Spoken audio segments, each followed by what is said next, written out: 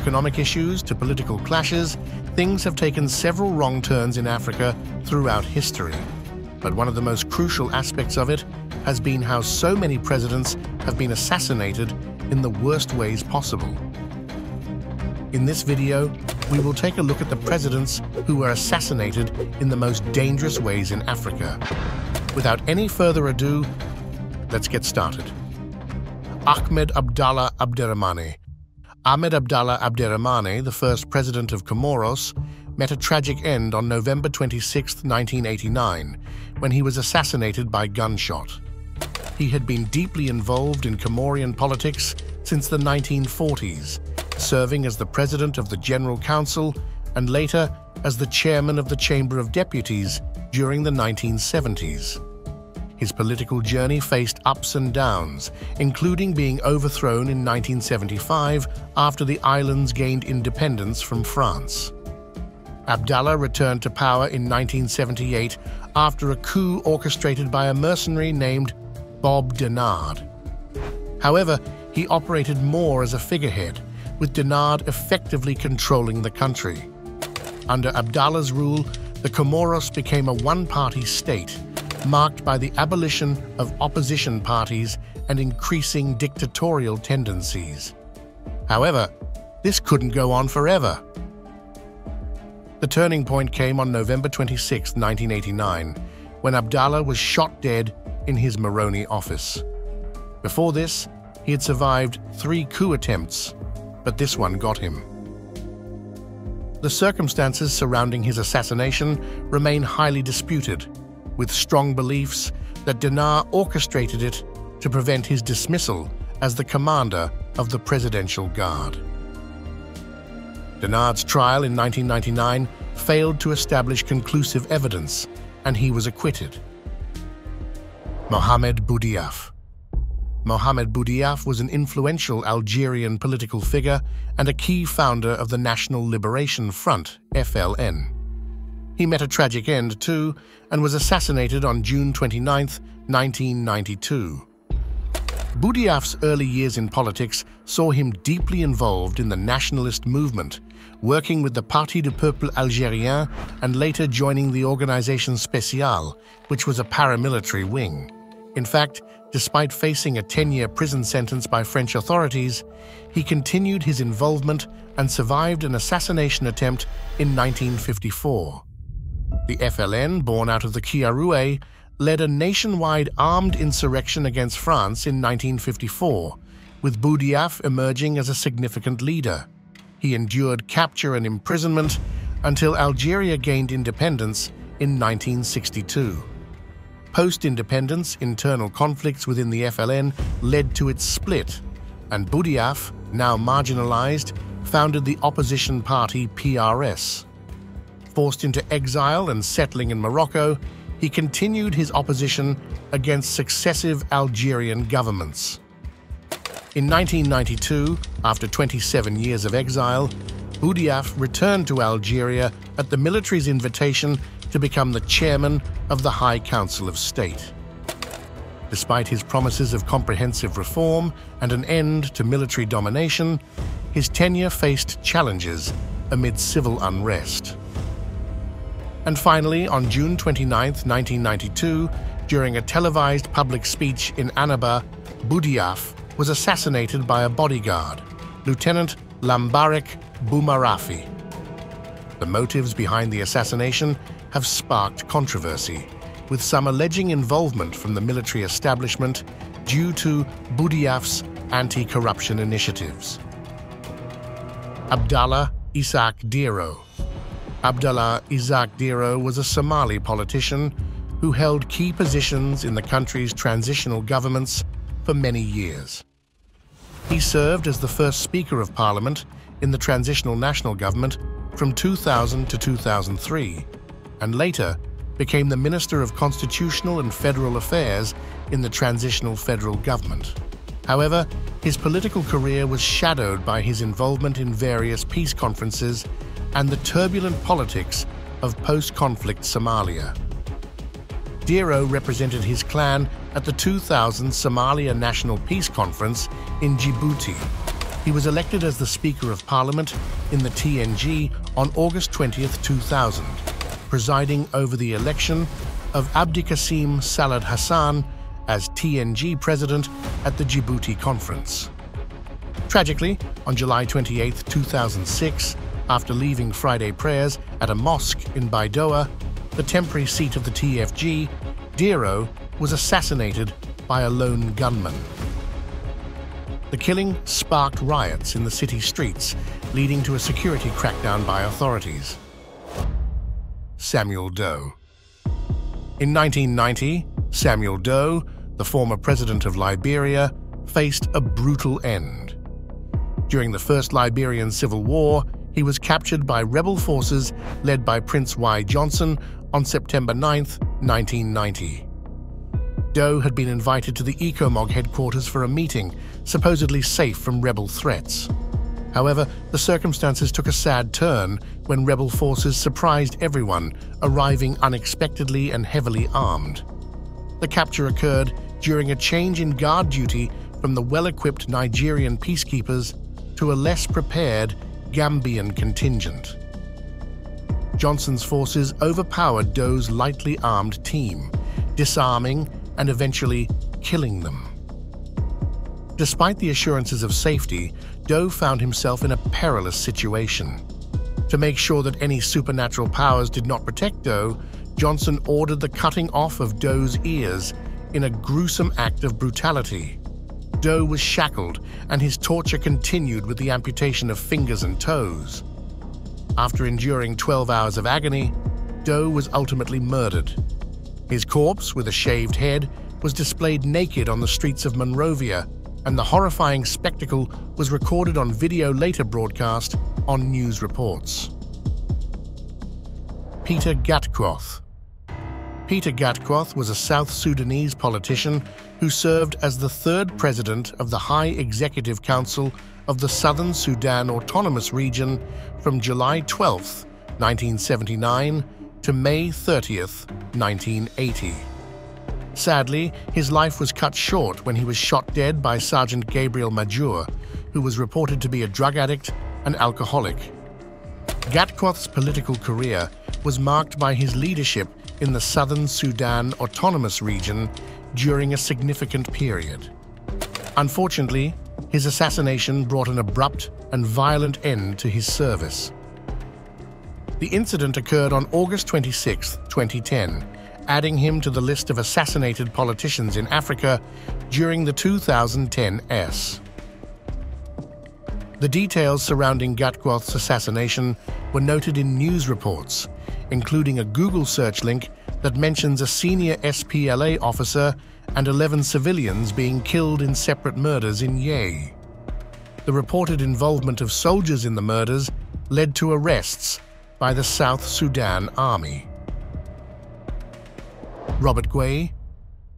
Robert Guei was an Ivorian politician who served as the military ruler from the 24th of December 1999 to the 26th of October 2000. He also succeeded President Henri Konan Bédié after the 1999 Ivorian coup d'etat and lost to Laurent Gbagbo in the 2000 Ivorian presidential election. On September 19, 2002, things went terrible in Côte d'Ivoire. An armed uprising happened, and the former president, General Robert Guei, along with his wife and children, got killed. Guei, who led a military takeover in 1999, ended up in a shootout near his house in Abidjan during the chaos. It all started at 4 a.m. when about 800 soldiers rebelled, upset about being kicked out of the army. Dressed in regular clothes and military gear, they started shooting like crazy in Abidjan, making everyone think a coup was happening. As the day went on, the loyal soldiers regained control of places the rebels had captured.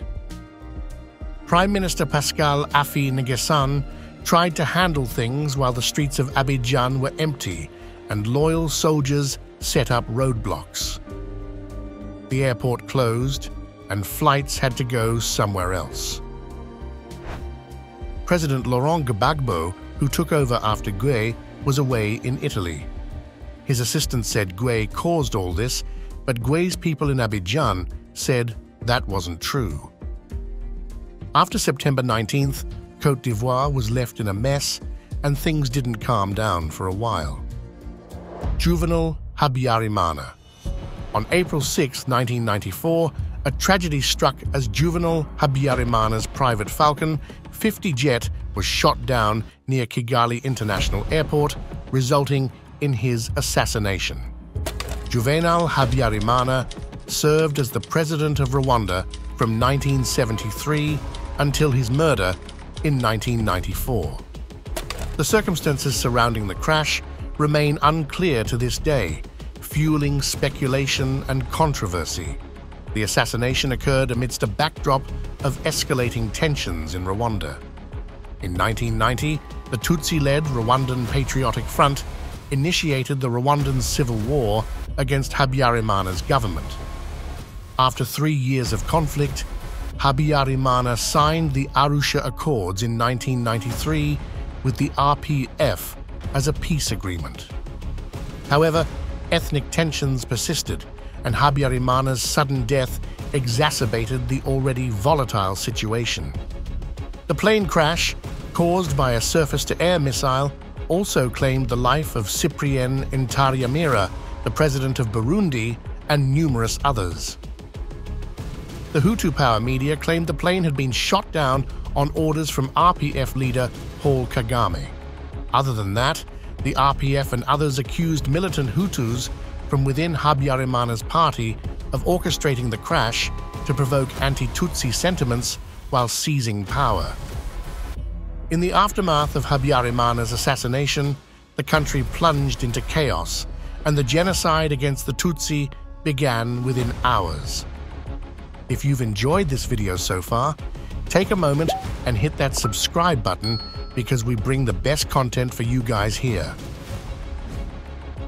Laurent Désiré Kabila. Kabila, the third president of the Democratic Republic of the Congo, also met a tragic end as he was assassinated on January 16, 2001.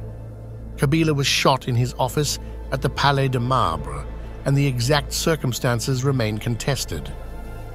DRC's authorities managed to keep power despite Kabila's assassination. Conflicting reports surround his death, with some asserting that he died on the spot, while the government claimed he was still alive when he was transported to Zimbabwe for medical treatment. The Congolese government officially announced Kabila's death on January 18, 2001. His body was returned to Congo for a state funeral, and his son, Joseph Kabila, succeeded him as president 10 days later. The transfer of power was reportedly in accordance with Laurent Désiré Kabila's verbal testimony, where he expressed that his son Joseph should take over in case of his demise. The investigation into Kabila's assassination led to a trial involving 135 individuals, including the alleged ringleader, Colonel Edi Kapend, one of Kabila's cousins. In January 2003, Kapend and 25 others were sentenced to death, but the sentences were not executed. Others faced imprisonment ranging from 6 months to life. Doubts persist regarding the fairness of the trial, with claims of innocence among the convicted defendants. But in a twist, in January 2021, DRC's President Félix Tshisekedi pardoned all those convicted in the murder of Laurent Désiré Kabila. Colonel Edi Kapend and his co-defendants, who had been incarcerated for 15 years, were also released. Abeid Amani Karume. Abeid Amani Karume was the first president of Zanzibar. He got this position after a revolution that forced Sir Jamshid bin Abdullah to leave his position as the Sultan of Zanzibar. Throughout his presidency, it's said that there was a silent power struggle that he continued to be a part of. He also declared John Okello, the former Field Marshal of Zanzibar, an enemy of the state. Karume even formed a union with Tanganyikan President Julius Nyerere in April 1964. This union was what formed the country of Tanzania. The main motive behind this union was to ensure the new country wouldn't align itself with the communist bloc or the Soviet Union, an idea that A.M. Babu had advocated. But apparently, Babu was marginalized to the point where he was forced to flee Zanzibar and was later even accused of being the mastermind behind Karume's assassination. Karume's life came to a tragic end on April 7, 1972, when he was assassinated in Zanzibar town at the age of 66. The assassination took place at the headquarters of the Afro-Shirazi Party while Karume was engaged in a game of bao. As per the news reports, 4 gunmen carried out the attack, fatally shooting Karume. The repercussions were swift, with reprisals unfolding against individuals suspected of opposing Karume's regime. It's said that the circumstances surrounding his assassination and the identity of the assailants may have been politically motivated. Melchior Ndadaye. Melchior Ndadaye was a Burundian banker and politician who became Burundi's first democratically elected and first Hutu president in 1993. Despite efforts to bridge ethnic divides, his reforms angered Tutsi-dominated army soldiers, leading to his assassination 3 months into his presidency. This event triggered violent clashes between Tutsi and Hutu ethnic groups, escalating into the Burundi Civil War. Ndadaye was born in 1953 and had a Hutu background. His early life involved fleeing to Rwanda during the 1972 Ikiza, targeting and massacring educated Hutus. He returned to Burundi in 1983, engaging in politics and founding the Front for Democracy in 1986. In 1993, Ndadaye won the presidential election with Frodebu's support. His victory surprised many, and concerns arose about potential army intervention. As president, he aimed to create a new Burundi, making reforms that threatened the Tutsi elite and army. Ethnic tensions, economic challenges, and issues with the military marked his presidency. On October 21, 1993, a failed military coup led to the assassination of Ndadaye. Despite warnings of a coup, he returned to the presidential palace, where putschists attacked. Ndadaye was killed and buried, and the failed coup triggered a violent aftermath. The subsequent investigations implicated the army command in Ndadaye's assassination and complicity in massacres. While some were sentenced to death or imprisonment, high-ranking officials, including Ndadaye's predecessor Pierre Buyoya, faced suspicions but were not directly implicated. He's posthumously honored in Burundi as a democracy martyr and national hero, with Ndadaye Day observed annually on October 21st. Marien Ngouabi. Marien Ngouabi took office on January 1, 1969, starting a turbulent presidency marked by ideological shifts and internal conflicts. Ngouabi's rise to power was fueled by discontent within the military, leading to the formation of the National Revolutionary Council and a shift towards Marxism-Leninism. As head of state, Ngouabi faced opposition due to his centralization of power, tribal biases, and a repressive regime. The 1972 coup attempt triggered purges of the opposition, causing further instability. Suspicions of foreign interference, especially French pressure related to the oil-rich Cabinda enclave, complicated his rule. However, Ngouabi's political journey came to an abrupt end on March 18, 1977, when he was assassinated. The circumstances surrounding his murder were unclear, and those implicated faced trials, with some being executed, including Massamba Deba. Cyprien Ntaryamira. Cyprien Ntaryamira faced many ups and downs during their political journey during his brief time in office from February 5, 1994, until his untimely death on April 6, 1994. Ntaryamira's political involvement started with the socialist Burundi Workers' Party, which he co-founded in 1979. Returning to Burundi in 1983, he worked in agriculture and briefly faced imprisonment for his political activities. In 1986, he played a key role in founding the Front for Democracy in Burundi. The turning point came in 1993 with Burundi's first democratic elections, followed by an attempted coup in October that claimed the lives of the president and other officials. Ntaryamira, surviving the coup, was elected president in January 1994. His presidency aimed to bring peace, uphold human rights, and address refugee issues amid escalating ethnic conflicts. However, his attempts to end violence, disband militias, and impose an arms embargo faced challenges and were proved ineffective.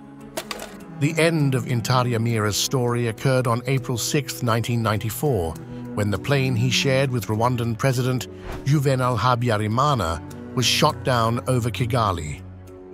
The circumstances surrounding the attack remain unclear, with speculations ranging from Hutu extremists to Rwandan rebel leader Paul Kagame.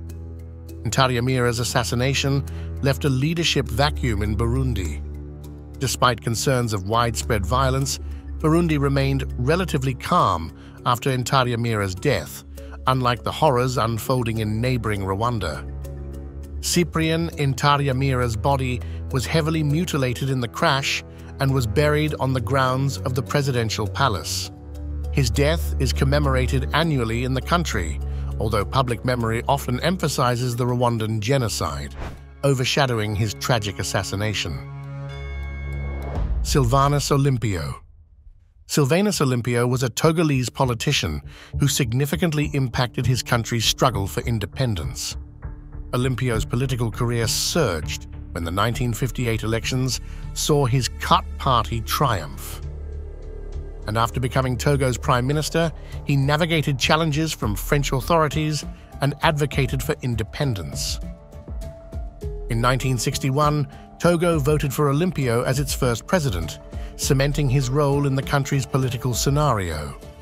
Internationally, Olympio pursued a policy connecting Togo with Britain, the United States, and Western Bloc countries. However, domestically, he faced opposition and criticism. He maintained austere spending, especially in the military, initially advocating for no military force post-independence.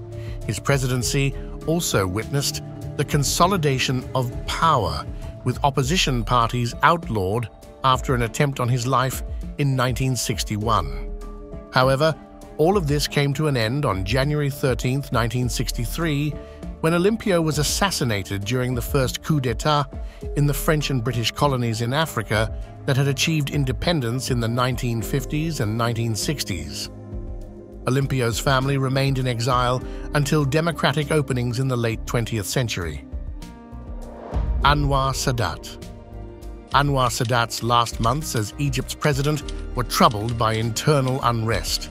He dismissed claims that domestic issues were behind the riots, instead believing the Soviet Union was trying to incite an uprising through its allies in Libya and Syria. After a failed military coup in June 1981, Sadat cracked down on opposition figures.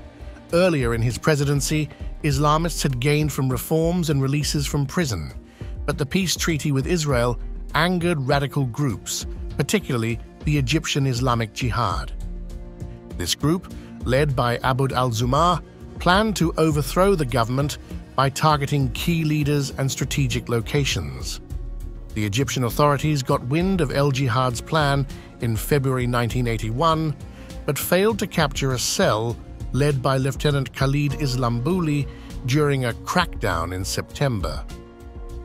Contrary to some claims, Talha at-Qasim of the Islamic group insisted that his organization orchestrated the assassination. Islambouli, recruited by the Islamic group, assassinated Sadat on October 6, 1981, during a victory parade in Cairo. Sadat was fatally wounded. 11 others, including the Cuban ambassador and a Coptic Orthodox bishop, also lost their lives. Apart from that, 28 individuals, including Vice President Hosni Mubarak and foreign officials, were injured. Abdirashid Ali Sharmak. Ali Sharmak was the former president of Somalia. In 1968, he narrowly survived an attempt on his life. A grenade exploded near the car, transporting him from the airport, but he managed to escape unharmed. But you know when it's the end, you can't escape death. So, on October 15, 1969, during an official visit to the northern town of Assassinated, Sharmak was assassinated. The assailant turned out to be one of his own bodyguards. While on duty outside the guest house where the president was staying, the officer fired an automatic rifle at close range, fatally injuring Sharmak. Observers believed that the motive behind the assassination was more personal than political. Following Sharmak's assassination, a military coup unfolded on October 21, 1969, just one day after his funeral. The Somali army orchestrated the takeover, and notably, it occurred without encountering armed resistance, making it essentially a bloodless coup. Major General Mohammed Siad Barre, who was in command of the army at that time, spearheaded the coup d'etat. Ali Soili. Ali Soili was the third president of the Comoros and kept this position from 1976 to 1978. On May 13, 1978, Soili was removed from power in a swift operation orchestrated by a group of 50 mercenaries. These individuals, from former French paratroopers hired by Ahmed Abdallah, the exiled former leader, were under the command of French Colonel Bob Denard. In just a matter of hours, you can say, these highly skilled and experienced French fighters effortlessly overcame a much larger force loyal to Soili, achieving their goal with no casualties. During the coup, Colonel Bob Denard forcibly entered Soili's bedroom. To his surprise, he discovered Soili in bed with 3 nude teenage schoolgirls.